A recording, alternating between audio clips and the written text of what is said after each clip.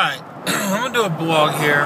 I've been seeing a lot of things about this young lady named Amanda Todd on Facebook.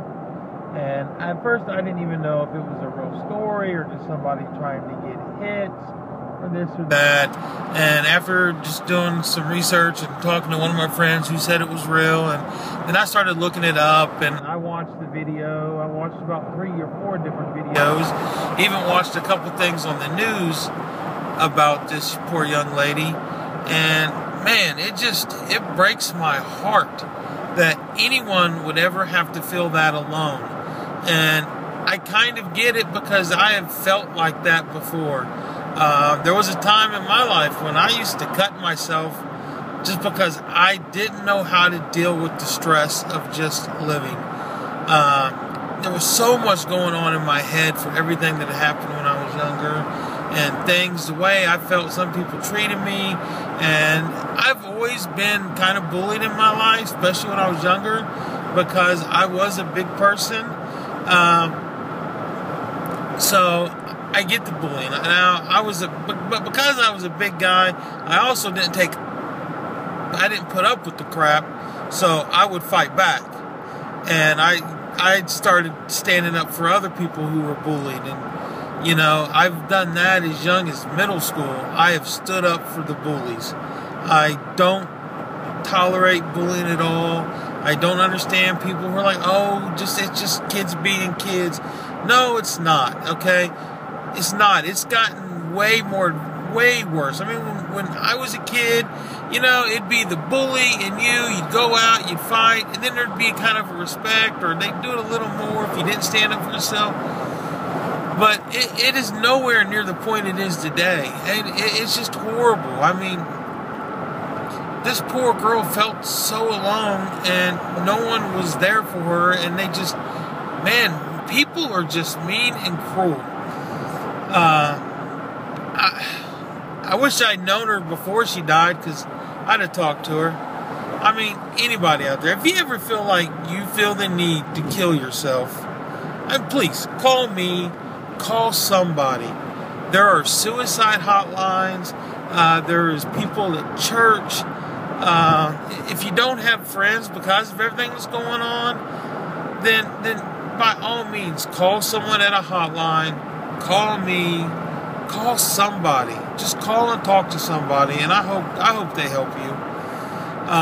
You know, tell your psychologist. But one thing you got to understand in life is there is absolutely nothing wrong with you. There's nothing wrong with you. You are perfect the way you are. You know, man, I'm so frustrated watching the videos that I'm almost at a loss for words, because I envision what she was going through in her head, how alone she felt, how miserable she felt, how isolated and alone and terrified and scared.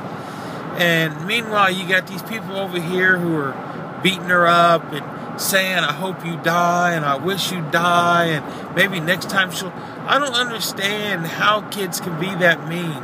I don't know if their parents failed them in life, or society has failed these other kids in life, or just I don't know what's going on. You know, there's too many bullies out there, and it's getting beyond control. I seen a video the other day of some kids that beat a kid so bad he had to have stitches in his head on a bus. I mean, that's just uncalled for, man. My heart breaks for this Amanda Todd girl, even though she's already dead. I wish to God there was some way that I'd have known this girl before. I wish I would have known her, because I'd have been her friend. I don't care what she's done in her past. I don't care what you've done in your past. I don't care what I've done in my past. Everybody has done something they wish they hadn't done in their life. And I wish someone could have just explained to her and got her to understand, hey, it's life. It moves on. Embrace it. You know what? I haven't actually seen a good picture of her, what she looks like, but you know, she's probably just a normal teenage girl, and unfortunately, she's probably a very cute girl, And she just thinks she's not because people have told her she's not. You know? That's one thing I never understood, you know? I mean, I get it because I think I'm hideous. But I really feel I am hideous because I'm fat. Which is, I'm working on that. But one thing I have kind of learned is, man, you gotta just put them people out of your mind.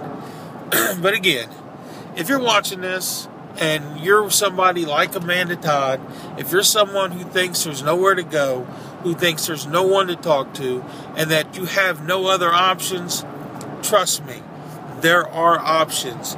There is always an option. There are people to call, places to go. Call me. If you live near me, come talk to me. I will make time. Okay? This breaks my heart. I'm so over all the violence and evil in this place. I wish there was something I could do. And unfortunately, the only thing I can do is this. I can offer to be a friend. I can offer to be your friend. I can offer to listen. Because sometimes there is nothing better than just getting everything out of your system. I know it helped me. It helped me tremendously. Like I said, I was violent with myself. I would cut myself. I treated myself like crap. I berated myself.